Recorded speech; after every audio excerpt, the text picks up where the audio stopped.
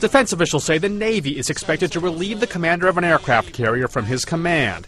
The expected announcement follows the release of sexually explicit videos on the ship. Sailors of lower rank might be involved in some sort of issue with YouTube or doing antics on YouTube, and they're disciplined.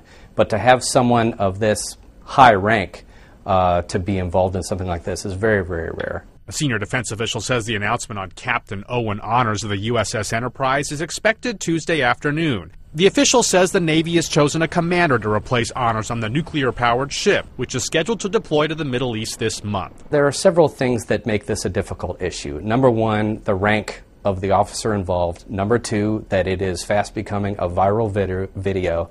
And number three, he's the commanding officer of the Navy's most famous ship. Navy higher-ups knew about the videos that were played on the ship-wide television system during the weekly movie night that a sailor called a big event. The Virginian Pilot newspaper first reported on the video this weekend. Honors was second in command on the carrier when the videos were made using Navy equipment. The Navy at first downplayed the videos as humorous skits, but soon called them not acceptable and said they were under investigation. Lee Powell, The Associated Press.